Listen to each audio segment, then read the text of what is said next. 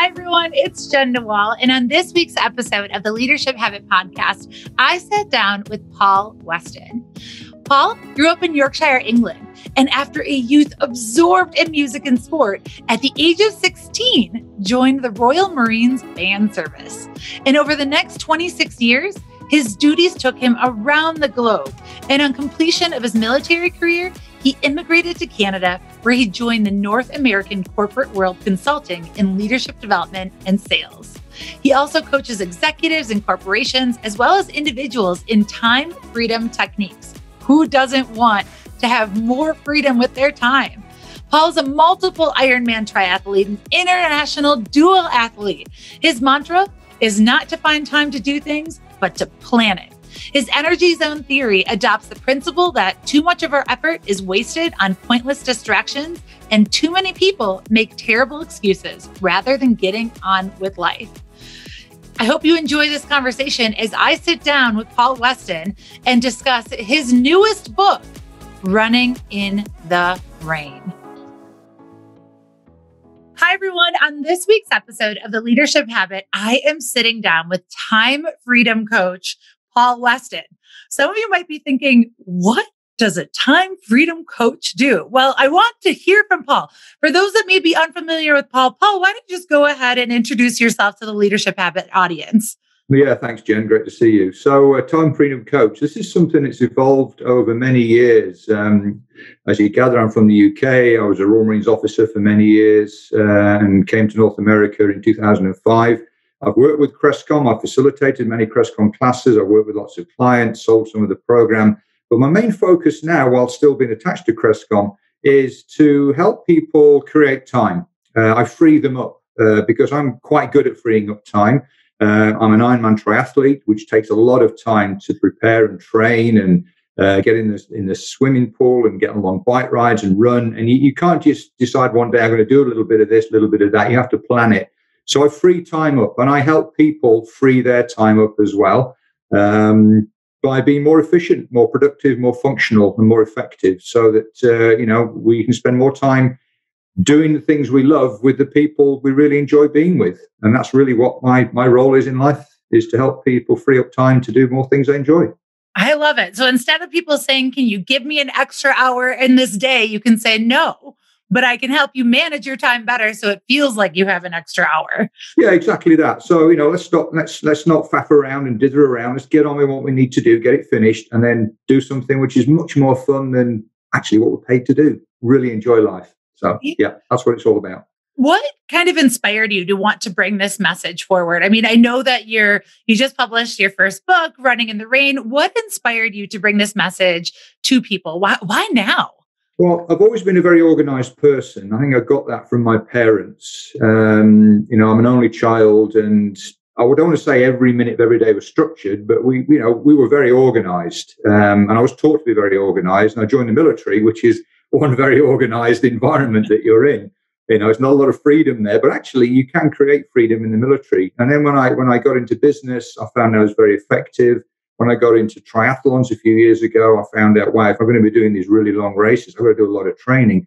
I have to sort of schedule my time in to do it. And people say, wow, you're very efficient at what you do. I see you enjoying time off. You go and play golf, on bike rides, all the things that I'd love to do more of. How do you find time? And I said, I don't find time. I schedule it. I plan the time. And people say, oh, you should write a book about that because you seem very good at doing these things. And it had been kind of percolating in my mind. And I figured, I better take my own advice and write a book. If I'm going to do it, stop messing around, get on and actually write a book. And that's really where the book came from. It's all about getting stuff done, really. And it's time to do it. So I started writing about a year ago, and we're there. We're great, and it's getting great feedback. Yeah. Well, congratulations on a first book that requires an extreme amount of dedication and obviously time management to be able to get it through to a complete and finished product. When you were writing this book, who did you really want to pick up and read it? Who's this for? Well, that's really interesting, actually, because I didn't really have a target in mind. I just started writing one day. I mean, the book Running in the Rain is a metaphor for life. I hear people say, oh, I didn't go for a run today because it was raining.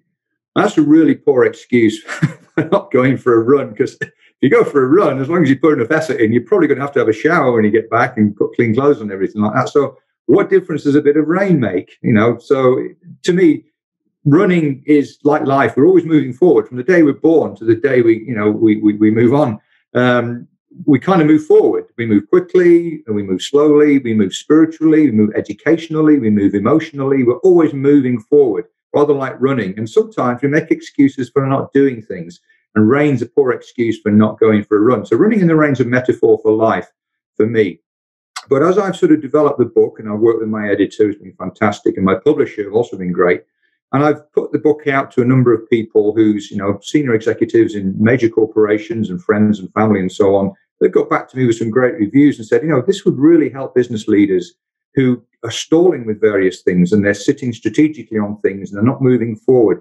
Busy professionals, I think that's a really target, people who feel that their day is getting longer and longer and longer. Certainly human resource professionals who see their people maybe sort of approaching burnout at times and too much going on and want to be more functional the way they do things. My eldest stepdaughter's about to graduate from university. She's going into investment banking. A lot of what is in the book is stuff I've helped her with over the years on being more practical. And when she was in a hall of residence in year one, she used to go off to the laundry room without her phone to work on projects. So ambitious students are key people, couch potatoes and want to get up and get more things done. And really anybody who wants to get more out of life, I think would probably benefit from having a read of some of the things in the book. Yeah, managing our time, because if we don't manage it, it's still ticking. Oh, yeah. Before we jump more into your book, Running in the Rain, I just want to ask a question from your perspective. Why do you think people don't manage their time? I know you said there's the excuses, and I know I might be one of those people that probably makes an excuse like that when it comes to running. Absolutely. But why do you think that people don't manage their time well? The biggest one is distractions, without a doubt. I did a lot of research, way more research just for the book, but in a whole variety of other things. I've talked to hundreds and hundreds of senior business executives over the last couple of years with regards to what's stopping them being functional. And the number one thing that floated to the top was distractions, the constant distractions in the workplace.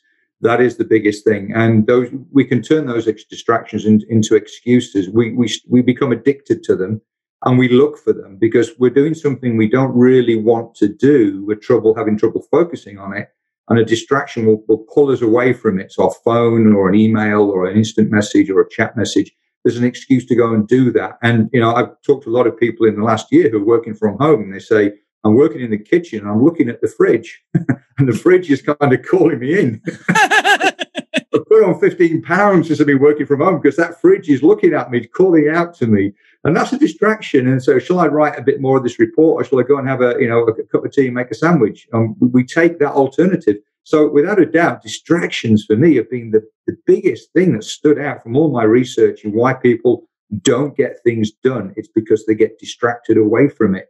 It's massive. And there's all sorts of health implications with that as well.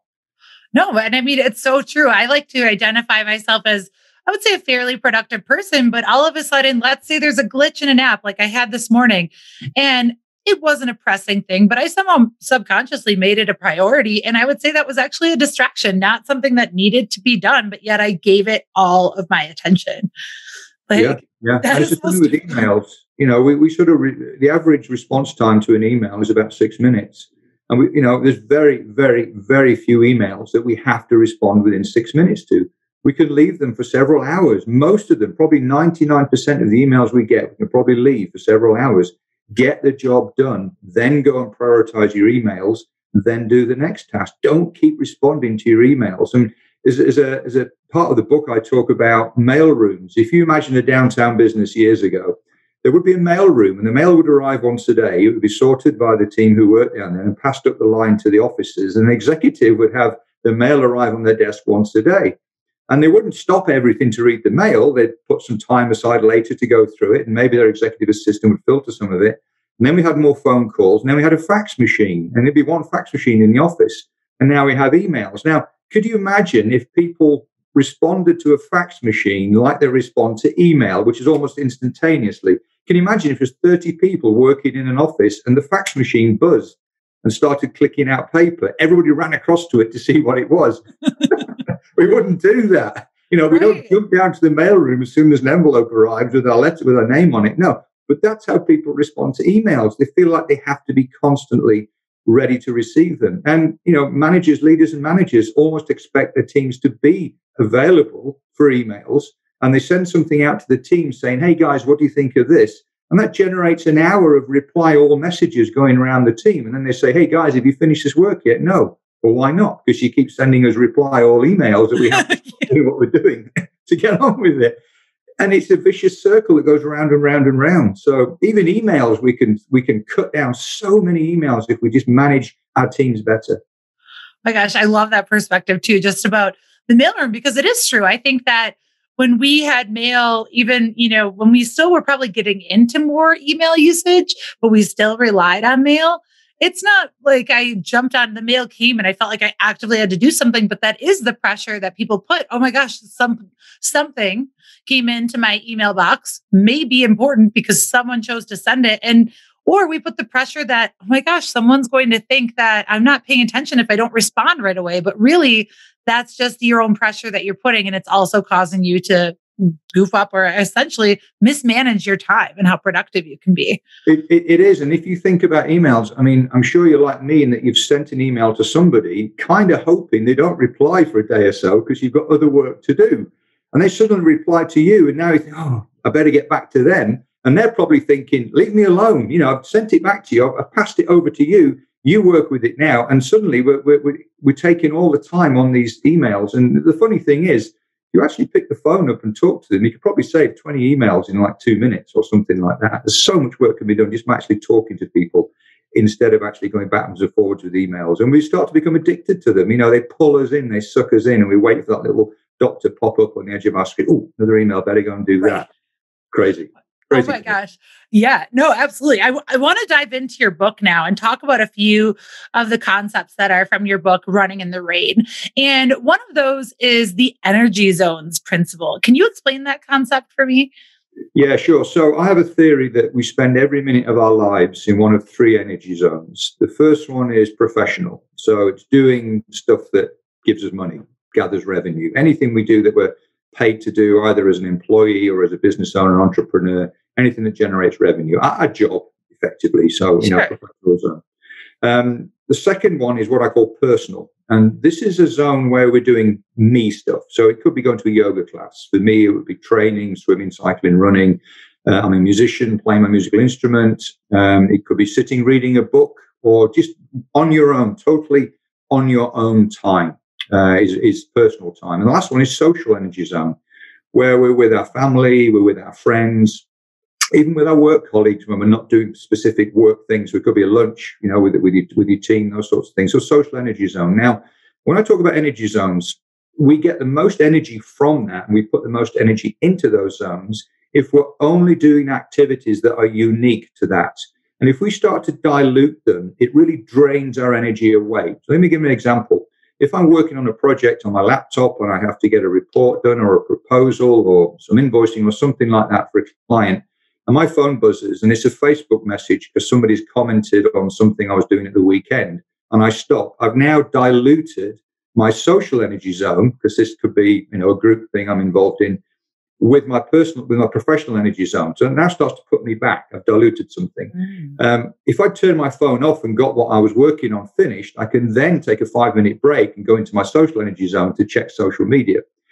And it saps your energy. Now, if you're sitting in the evening on your deck with a glass of wine, reading a book in your me zone, your personal zone, and your phone buzzes and it's your manager saying, hey, did you finish this off today? You've now got your professional energy zone diluting with your personal energy zone. And that starts to suck away your personal energy zone, okay? And that detracts from what you're trying to achieve as well. And that has an impact on us. We want our me time. We have to have our own time, okay?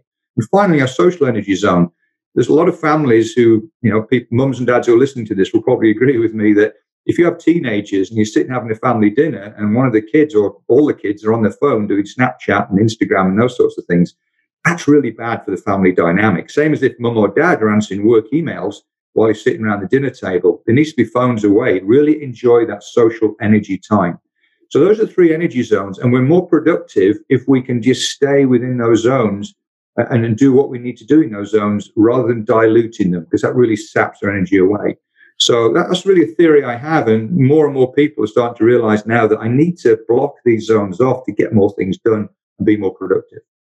So it's essentially like a way of just saying that if I want to be as productive in each of these three areas, whether that be personal, professional, or social, I've got to manage my time and give them their own due time. It's not blending or diluting them, as you would say. Is it supposed to then be maybe an equal amount throughout your day? Or what would you say is the recommendation for where to spend your time? Or does that depend on your own goals and I guess what you want personally? Yeah, it does. And I like to sort of schedule. So, I'm not a great fan of Facebook, but being an expat Brit living in North America, it's a great way for me to keep in touch with family and friends in the UK. But I do 3 minutes on Facebook in the morning, 3 minutes on Facebook in the evening. That's it, 6 minutes a day. I've managed to bring that down from like an hour a day. I didn't realize how much time I was spending on Facebook, and it's quite frightening. So I will look at that in the morning, I look at it in the evening, and that's it. That's all I do. Obviously, Monday to Friday, you're going to be predominantly in your professional energy zone. But if you can get everything done, shouldn't have to go back there in the evenings and weekends. And obviously in the evening, it's fine to say, hey, I just like an hour on my own to read a book, or depends on what your social situation is, your family environment, those sorts of things. But the key is to schedule. Obviously during the working day, you need to be scheduling your prime sort of professional energy zones. But why not schedule? Well, you do it naturally. If you're in a yoga class or you're going for a run or something like that, you schedule it naturally. But hey, why not on Sunday afternoon schedule 2 hours of social energy time and the whole family together doing something, going for a walk or going to a movie, or doing something together as a group? If you schedule that real social energy time, leave all the phones switched off, you'll get so much more value from that than letting things dilute inside it. My gosh, I struggle a lot from diluting. I think I probably have a lot in the professional area, but then yes, I know that the second that I might get a ping, or I guess whether it could be a notification from Instagram or it's a pull from Facebook, someone wants you to do whatever. But I know that absolutely, I'm sure that a lot of people are even listening to this now and they're like, I'm probably diluting a lot of my time. So I'm definitely, I guess, wasting it, right? There's not a better way to say that. We're just wasting it, and then we're wasting that return on investment. We're just not getting that true achievement to that or end goal that we say, which leads me to my next question, because goals. You make a bold statement, especially for a leadership habit or a leadership podcast, that goals stink. What do you mean by that? Okay, well, there's a whole chapter. This is chapter 3 in the book called Goals Really, Really Stink. Okay. So let's think about goals for a minute. And if you imagine a game of football or a game of hockey, a game of basketball, whatever, there's two teams. What do they have in common? They both have the same goal. And for every game, one of them is successful and one of them fails. Okay, so goals kind of stink. Let me give you an analogy of a good goal. A goal is a marathon. Say somebody wants to run a marathon. They're maybe early 30s, they left high school, left college, they've not really done any exercise.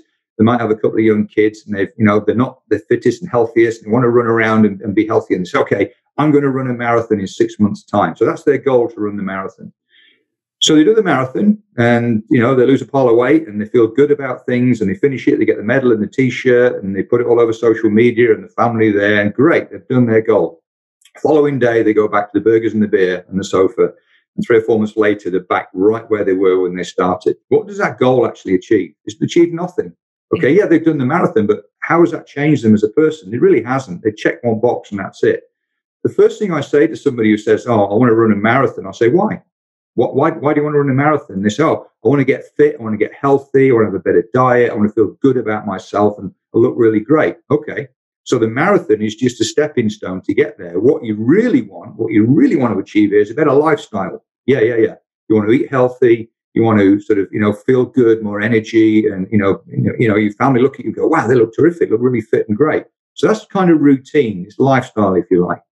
In order to achieve that, you therefore need a system. So if you do actually want to run a marathon and you want to feel great, then you're probably going to need to get a running coach if you've never done it before. Get running shoes. Talk to a dietitian, maybe go and get a registered massage therapist, and all these sorts of things. And what happens is it's the system that really counts, because the marathon, the goal is simply a measurement tool to see if your system works. So maybe in a year's time, you look back and say, my routine is to be fit and healthy. I have a system. I do this, and this, and the marathon is part of it. Now, Am I actually better? Yes. Am I sticking with it? Yes. Am I feeling good? Yes.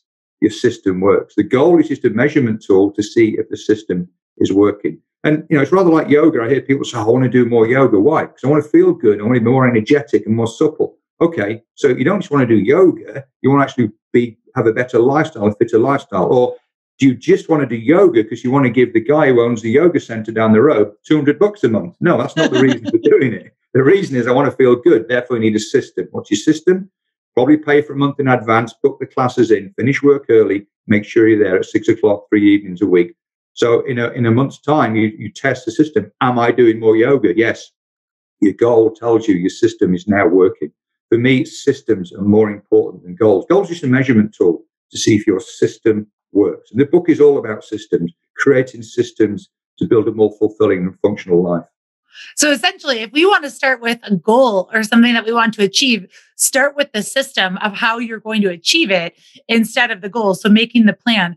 Paul, out of curiosity, why are systems so important to you? To write a book on systems and to also make that, hey, goals, that's not our starting place, right? The counterpoint there. But why are systems so important? Well, systems are really the methodology that we use to be successful and be happy. And even people who adopt a free and a flexible lifestyle, rather than being restricted by rules and laws, still create some sort of a system in order to live in that way. It isn't just as formulated or structured as others may be. So, we all have a system in our life, but I just think you get so much more out of life if you do have that system.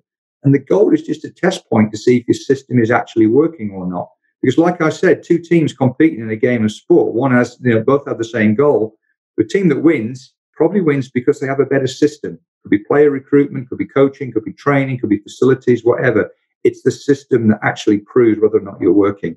That's why they are so important. We naturally do it, but if you purely focus on the goals, that's when it starts to break down. Because, if you don't get there, it's part of the system that's failed you. That's the thing you need to change, not the goals. Well, and people, it sounds like what you're saying too, is that people have the goal, but they completely forget about the how. Like, how are you going to do that? And that's why you need to have the system there. And I know for me, it's sometimes and I'm sure some people can relate to this, it's completely unintentional. But had I had a system, right? And I'm sure a lot of people experience this from shifting from a face-to-face work environment to the office. They lost the system that they had or in that routine. And, by bringing that back, it can help boost their productivity, engagement, so on and so forth. But it's easy to lose your system. Like sometimes it's really like, what do you say when, Paul, what if I just have a bad day and I might have a system and I'm like, I know that goal is to be healthy, but I don't want to today. Like, what do you say when sometimes that self-talk will come up? That could be fine. I mean, one of the great things about systems is there will be a glitch. There will be a slight glitch in the system, and you overcome that to move forward. I mean, we talk about working from home now. And when I talk to business executives and knowledge workers and people who used to commute to work, I say to them, when this all kicked off, almost a year ago now, I say, have a system for working at home. Have a very important system for working at home. First thing is, not only are you working at home, you're actually living at work. Okay, you're now living in the workspace. You need to cut off. And a lot of people I spoke to, I said, okay, how long is your commute? It's an hour each way. What are you going to do in an hour in the morning now? Or what are you going to do with an hour in the evening? That's 10 hours a week. What are you doing with that time? You need to have a system to use that time. Otherwise, it will dilute into your working day. And a lot of people took that on and said, I've got a 10-hour-a-week project now. That's a system they created to get more out of their time, because otherwise they'll end up doing an extra 2 hours work a day, or their work will stretch out because there's distractions that affect them during the day and so on. And, when they go back to commuting, they're going to have to really find out and tighten up what they were doing, because suddenly they've got to find 10 hours from somewhere if they've allowed that to be diluted. And that's another great example of having a system. How am I now going to manage my days when I'm not commuting? Use that time wisely. Create a system to manage that time that you used to have for commuting for something constructive.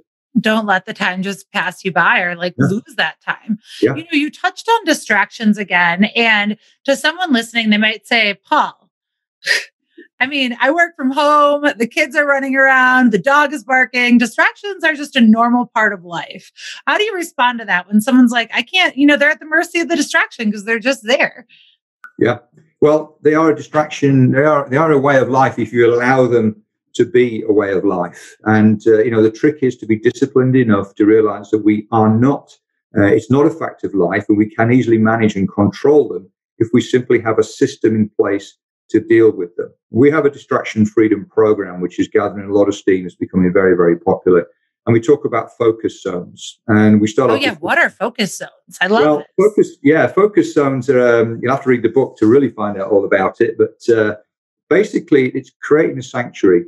It's a place of peace and quiet. And even if you have kids in the house, that may be 8:00 at night when your partner's looking after the kids, or vice versa. It's scheduling that time. And it's sending out a do not disturb signal to the community. And in other words, just leave me alone. This is what I'm doing, why I'm doing it, and what the benefits will be. And funny thing, if you tell your team that I'm going to be doing this, it's maybe gathering leads for a new sales incentive that's coming up. They'll go, okay, that's good. We need that. We're going to leave you in peace to do it. So there's a reason why you're creating this sanctuary. It's building communication standard operating procedures, things like turning off email, actually using your out of office to say, today is whatever date, I will not be available between 10 and 11 and 3 and 4 to answer emails. If your message is urgent, please text me. And then the only thing you have switched on is your text, so that you're not reacting to instant message, to chat, to emails, or anything else that's going on, Slack or any apps. The only thing that's going to happen is your phone will buzz if it's critical. And the companies that we work with, when we look at those communications, we discover that actually very, very, very few things are actually critical. They have to be dealt with immediately. Unless, of course, you're customer facing, which is a little bit different. Yeah. It's creating a clear and cognitively challenging task. It's no go going into a focus zone, doing routine work, or as much as I want to do, or as much as I can do. It has to be a specific, challenging task so you can focus on it and execute profound work. There needs to be a toolkit. So what do you need? I mean, if you remember back in the day, if you shut your door to get some work done in the office and suddenly realized after 10 minutes you needed to print something, what happens? You walk to the printer and 3 or 4 people will stop you and start talking, okay? It's the same now. If you're going to go into your focus zone to do some work and you realize you need an attachment to an email, you open your inbox, what's happened? 3 or 4 emails pop up. You then get distracted and start answering the emails.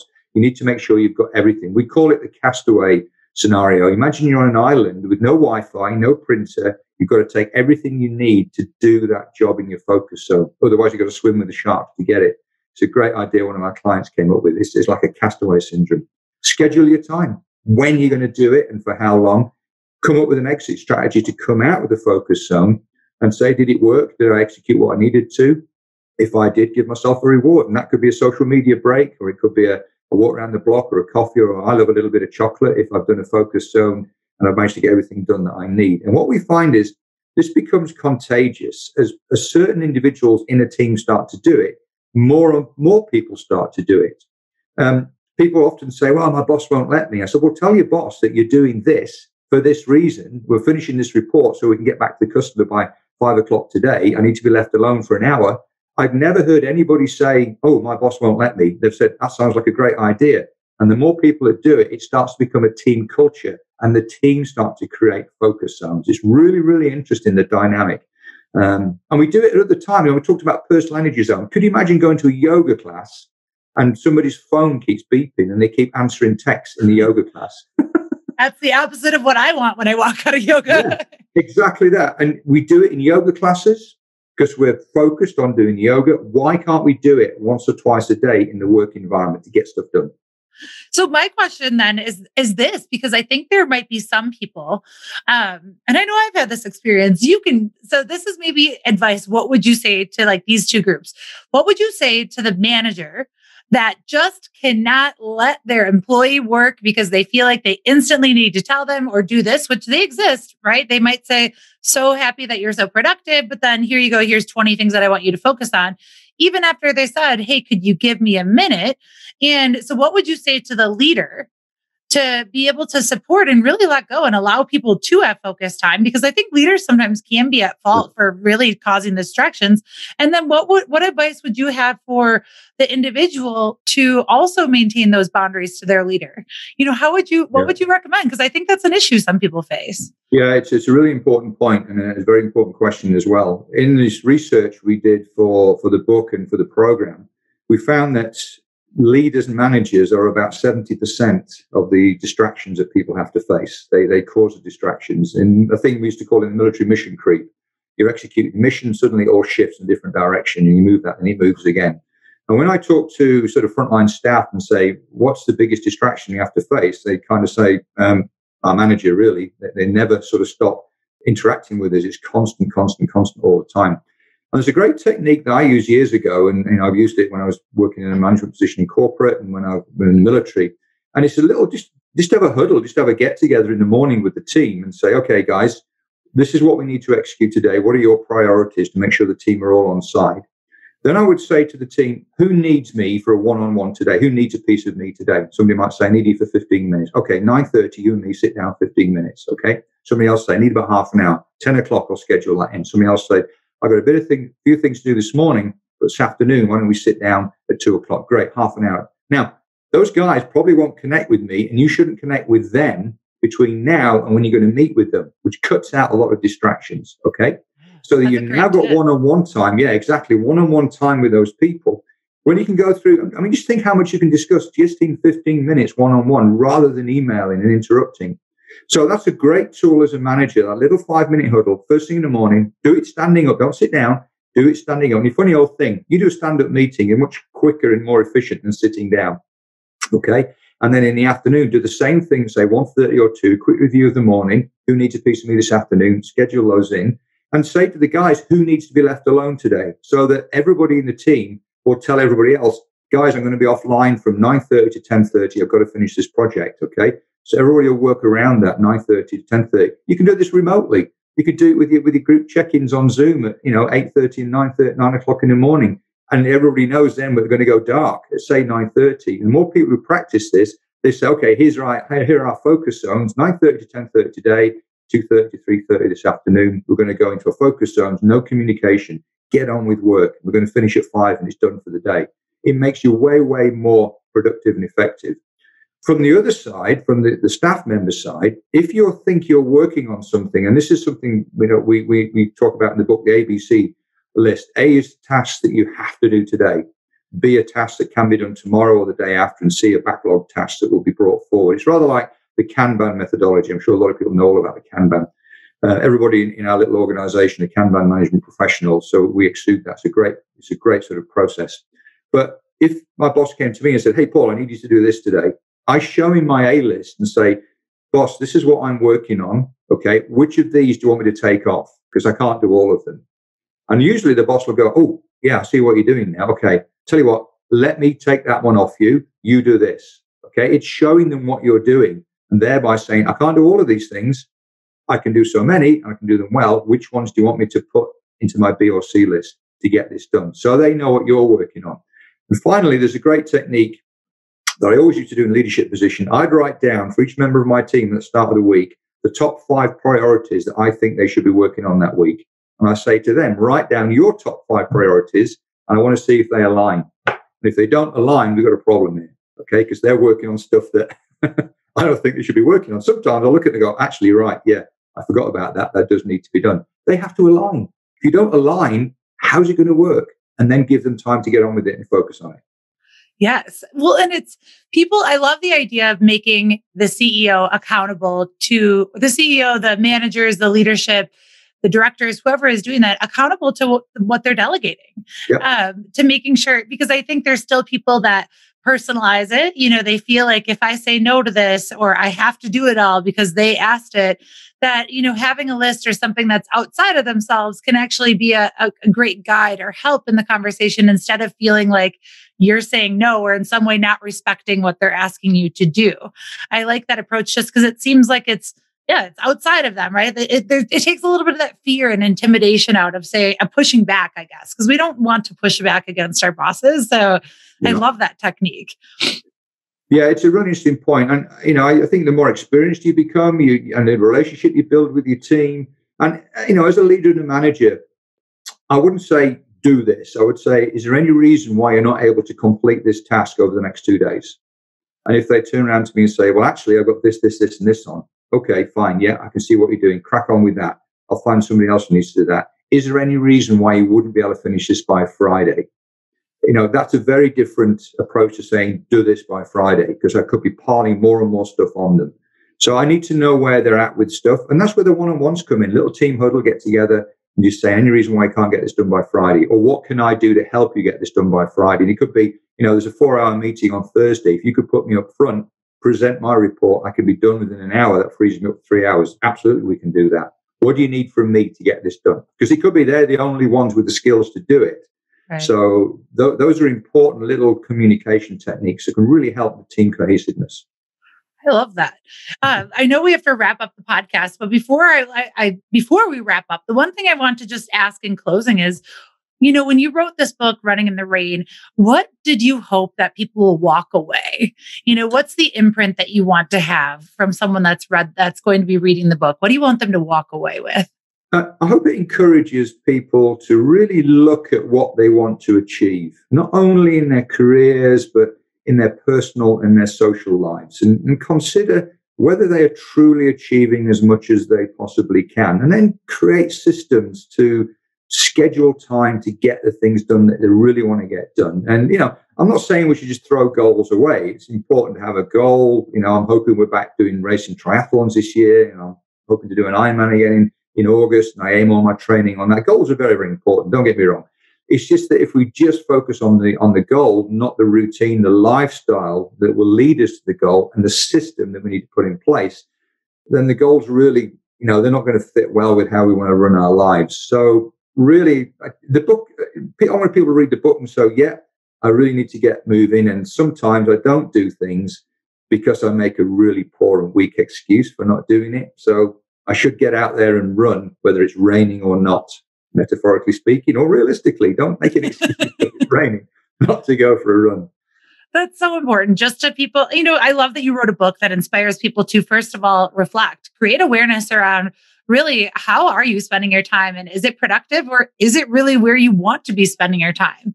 And if it's not, then you've got to take your own accountability and start to make some systems to make your goals, make these things, your aspirations, a reality. Paul, where do people get this book? Where can they find Running in the Rain? Well, the book's available on Amazon. It's available in hard copy and as an ebook, so Kindle and all the usual places. And you can actually get the link to the book through our website. So andrewjane.com, Andrew Jane, one word, usual spelling of Andrew and Jane.com is our company website. And you'll see it, one of the drop downs at the top, Running in the Rain. And on that link will be Amazon, or you could just go into Amazon, search Running in the Rain. The book will pop up. There will be an audio book out a little bit later in the year. But for the moment, there'll be the hard copy, and the ebook will be available on Amazon. And then how do people get in touch with you? Would you recommend them going to your website? Would you recommend connecting on LinkedIn? Or where do they go if they want to know more about your programs and what you offer?